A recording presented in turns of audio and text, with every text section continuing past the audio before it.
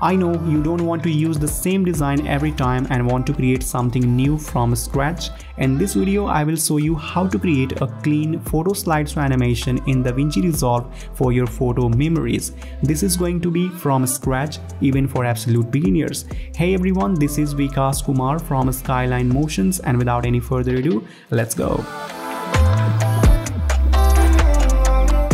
Alright, so this is DaVinci Resolve 18.6 and all you have to do the basic setting first. So click on the setting button in the corner and set the size of this project 1920 by 1080. Select a frame rate. So in this case, I'm using 30 frames per second. Click on save.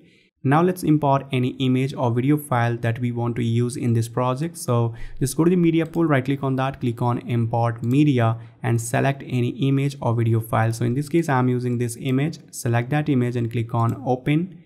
Drag and drop the image on the timeline like this and make it 7 seconds long, just like this. And after that, fit the image inside of this frame. So just go to inspector window. Here we have the zoom, hold control and increase the zoom value. You can place the image in the center like this. And after that, just right click on this image, click on new fusion clip and then just go to the fusion page. Here we have the media in and out. So just deattach media in and out. Drag and drop the media into the viewer to get a preview. We need only one viewer, so click on the single viewer. Select the media in, add a transform with it, drag and drop the transform to the viewer. Go to inspector window and here we have the center. Just right click on center, go to modify with and select this modifier pitch rub. Just go to modifiers and here we have the X scale and the Y scale. You can play the animation. We have something like this. So here we have to set the scale value something around 0.03 in the X scale and 0.03 in Y scale. Perfect. Now we have to fill the blank area. So this is the transform. Select that node, go to tools and here we have the edges. Just select this option, mirror. Perfect. And then we have to animate one more thing. Just select the transform, go to the end of this animation. Right click on size, click on animate. You can also click on the diamond button to create a keyframe and then just go to very first frame of this animation. Let's increase the scale value, set the value 1.2. Perfect. So we have zoom out as well as camera shake effect on the image, which is looking nice. And after that we have to create matte. So this is the background. Drag and drop the background on the flow window. And you can see here we have a black background. You can attach a rectangle with the background like this. And this background is going to be the matte. So select the background, right click on that, click on rename, or you can also hit F2 on the keyboard to rename and call it matte. And after that we have to animate the rectangle. So select the rectangle, go to frame number 60, which is equal to 2 seconds. Here we have the width value. So let's increase the width and set the value 1.5 and this is the height. Let's increase the height and set the value 1.01. Just right click on angle, click on animate, right click on height, click on animate, go to very first frame of this animation, select the rectangle, set the angle value 90 degree and this is the height. Let's set the height 0. So here we have something like this. So this animation is very basic. Let's make it smoother. Just go to spline window, check the height and angle, hit F4 to full screen, click on fit button, highlight all the keyframes, hit S to smooth, and let's do one by one. Just select the height only, highlight this point, hold this handle and place the handle right over here and create a smooth graph just like that, and do the same thing with the angle. Close the spline window and then you can see here we have nice and smooth animation. Perfect. Now let's use this matte for the image. Drag and drop the merge node over here. Connect the background point with this matte, foreground point with this transform 1 and drag and drop the merge 1 to the viewer. Select the merge, go to inspector window and this is the operator. Change this option over to in. Here we have something like this. Perfect. And after that, select these two nodes, hit Ctrl C to copy, hit Ctrl V to paste. We have to rename these nodes properly. So select the node, hit F2, let's call it rectangle 1A and this is gonna be the stroke. Hit OK. And after that, we have to merge this stroke with this main output. So take a new merge node, connect the background point with this one, foreground point with this stroke, drag and drop the merge to the viewer, select the stroke, select the color pure white, hit OK, and this is the rectangle. Select the second rectangle, uncheck the solid box, and this is the border width. Let's increase the value. I'm going to set the value 0.001, hit enter. Perfect. Now we have border around the edges, as you can see. So select these node, hit Ctrl C to copy, hit Ctrl V to paste over here. So this is the second copy, and now we have to paste one more. Click over here, hit Ctrl V to paste, and this is the third copy. Perfect. And we have to rename these nodes properly. So basically this is the rectangle 1 and this is going to be the rectangle 2. So I'm going to call it rectangle 2. This is going to be rectangle 2A. Hit OK. And this is the third one. Select the rectangle. I'm going to call it rectangle 3. And this is going to be rectangle 3A. Hit OK. So we have first layer, the second layer, and the third layer. Perfect.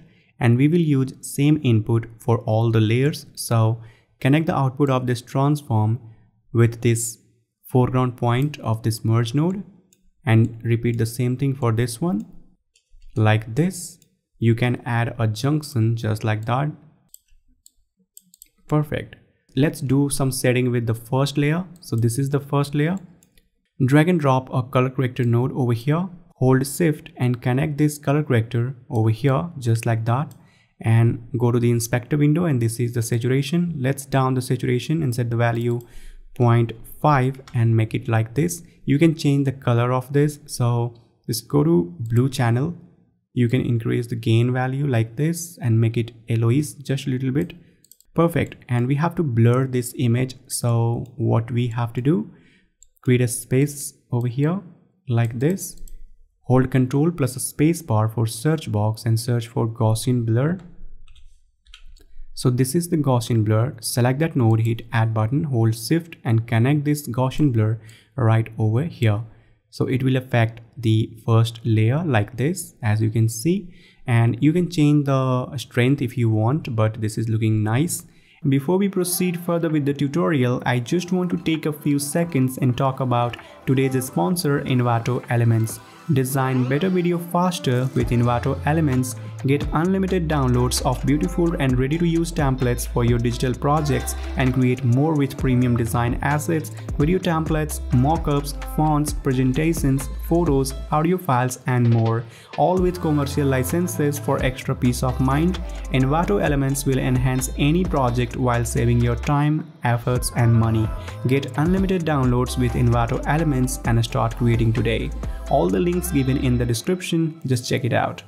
And after that, this is the second layer. You can drag and drop to the viewer. As you can see, we have normal image. After that, let's connect a color corrector node over here. So this is the color corrector. Drag and drop, hold shift on the keyboard and attach this color corrector right over here. Go to the inspector window and set the saturation 0 and make it black and white. Perfect. And we have to connect one more color corrector node right over here for the third layer. So take a new color corrector, hold shift and connect this color corrector like this, and here we have the saturation. This time we have to increase the saturation, but first of all we have to drag and drop this output over here. You can increase the color just a little bit. I'm going to set the value 1.1 in the saturation. Perfect. And now we have to merge all the layers. So what we have to do, let's take a new merge node. This is the first layer, so I'm going to use this layer as a background. Connect the background point with this one, and we have a foreground point, so I'm going to use this layer as a foreground for this one. So connect the foreground point with this one and drag and drop to the viewer. As you can see, it's looking like this. Now let's merge this one. So take another merge node, connect the background point with this merge, foreground point with this one, and drag and drop to the viewer. Now it's looking like this. And after that, we have to create a time gap between each layers. So just go to spline window, hit F4 to full screen. First of all, we have to uncheck all the nodes. Perfect. Now we have to leave the rectangle 1 and 1A as it is. And we have to select the rectangle 2 and rectangle 2A. Perfect. Click on Fit button, highlight all the keyframes like this and move all the keyframes just a little bit forward. In this case, place the keyframes on the frame number 8. So hold this point, hold shift and drag it over here. Perfect. Now let's go to 8 frame forward in time. Uncheck the second one, check the third layer. So this is a rectangle 3 and 3A. Highlight all the keyframes and move these keyframes on the frame number 16. And now you can see here we have something like this. Close the spline window. Perfect. Now let's create a drop shadow for the first layer and the second layer. So search for drop shadow. So this is the drop shadow effect. Hit add button, hold shift and connect this drop shadow for the first layer like this, and you can see the effect before and after. This is the drop distance. Let's set the drop distance 0. And this is the strength. You can set the strength value 0.3 or 0.2 maybe. Perfect. So we have drop shadow effect just a little bit, as you can see. And after that, let's apply the same drop shadow effect for the second layer. So select this one, hit Ctrl C to copy, hit Ctrl V to paste another copy. This is going to be the drop shadow 2, and hold shift on the keyboard and attach this drop shadow right over here, and you can see the drop shadow effect over here on the second layer, before and after, before and after. Perfect. And after that, we have to create a text over here. So what we have to do, just go right over here, add a text node, take a new merge node, hold shift and connect this merge right over here. We will get this green foreground point. Connect this point with this text. Go to the inspector window and type here whatever you like. You can select your favorite font style. So in this case, I'm using Courier new font style. You can use any font style that you like. Set it bold. And here we have the tracking. Let's down the tracking amount. I'm going to set the amount maybe 0.96. Perfect. And this is the line spacing. Let's down the line spacing value. I'm going to set the value 0.82. And you can align it to the left side like this and place the text right over here. You can down the size just a little bit. I'm going to set the value 0.06 maybe. And you can place the text over here. Perfect. Now we have to animate the text layer. So just copy this transform, paste it over here by hitting Ctrl V. This is going to be the second transform, so I'm going to call it transform 2. Hold shift on the keyboard and attach this transform with the text. You can see here. Now we have the same animation on the text layer. So let's make it different. Select the transform, go to modifier. Here you can change the X scale and Y scale value. So let's change the value and set it 0.08 and 0.08. Perfect. Now we have something like this. Perfect. I'm going to apply one more effect for the text. So just copy the drop shadow effect from here and paste it over here by hitting Ctrl V. This is going to be the third drop shadow. So I'm going to call it drop shadow 3. Hit OK. Hold shift and connect this drop shadow just like this. Perfect. Now you can increase the strength of the shadow. I'm going to set the value 0.3 maybe. You can see before and after. You can add a junction to create a nice and simple node construction by holding Alt on the keyboard. Now you can connect the media out with the main output. And this is, we have the node tree. After that, what we have to do, just keep the media in and out to the side. Highlight all the nodes just like that. Just leave the media in and out. Right click on that. go to setting, click on save as, select any location. So in this case, I'm using picture. I'm going to call it photo slideshow. Click on save. And then just go to edit page, and here we have the first slide. Now you can add a white background for the first slide. Place the fusion clip on the second layer, go to effect, go to generators, and here we have the solid color. Let's drag and drop the solid color on the timeline and drag it like this. After that, you can change the color of this. I'm going to select the white color, and now this is the first slide, as you can see here. And after that, let me show you how you can create multiple slides. It's very simple. I'm gonna import a new image or video file. So in this case, I'm gonna select this image, click on open, drag and drop the image on the timeline and place it over here like this. And we have to fit the image like this, and then right click on this image, click on new fusion clip, select that clip and place it on 5 seconds, and then place the CTI on the second fusion clip, and then go to the fusion page, deattach media in and out, place the media out right over here and media in right over here. Go to the folder and drag and drop the photo slideshow setting over here. Perfect. You can connect the media out with the main output, and this is the media in. Let's connect the media in with this transform like this, and then you can change the text. So select the text, type anything whatever you like. You can place the text anywhere you want like this, and then go to the edit page, and here we have the second slide.